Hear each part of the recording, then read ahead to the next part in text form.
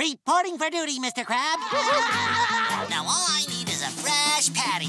Some dumbbell put this thing in the way. No, I do not want a Krabby Patty. Time for scary story, boys. So go on, scram, shoo, take a hike. SpongeBob. Hey.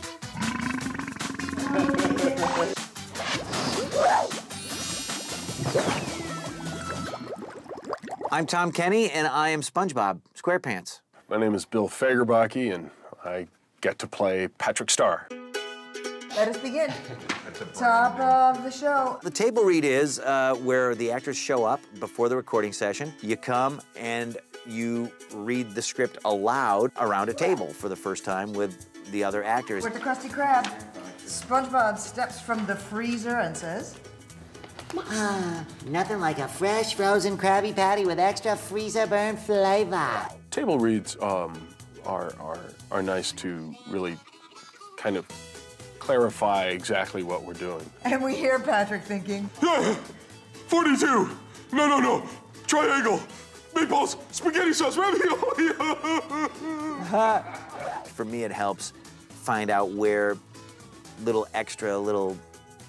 filigrees and, you know, just little brush strokes vocally that you can give that maybe fatten up the jokes a little bit. The sink is clogged, so I was gonna pull out the drain plug. The sink is overflowing, so I was going to pull out the drain plug. Well, which one is it? I don't know. What about an alternate line? It's an alternate line, okay? We come in here and we get to play with these great lines and these great characters, and it's so much fun. It's a storyboard-driven show, not a script-driven show. It's just all there in picture form. One important thing to know about recording an episode of a cartoon is that it has not been animated yet. we're gonna slate it and we're gonna run from the top, you guys. Say, who wants the first patty from our freshly cleaned grill? I would like a Krabby Patty. Okay. And would you like one too, Squidward? No, I do not want a Krabby Patty. You know, we go off the script a lot and, you know, mess around and, you know, just throw things against the wall and see what sticks. Don't touch me. Do not touch me. Don't touch me. You know what I love in the storyboard? What? On that line, they have nasal. I know. Like you ever remind Squidward to have a nasal delivery. It really is kind of like doing a radio play or something. The drain plug! It's a myth. It doesn't exist. I've been tracking the drain for years. Aha! Oh, that's easy. All I have to do is pull the drain plug. Good, do the aha underwater. We try to find comedy that might not be on the page or maximize the comedy that is on the page. Come on, boys, spit it out.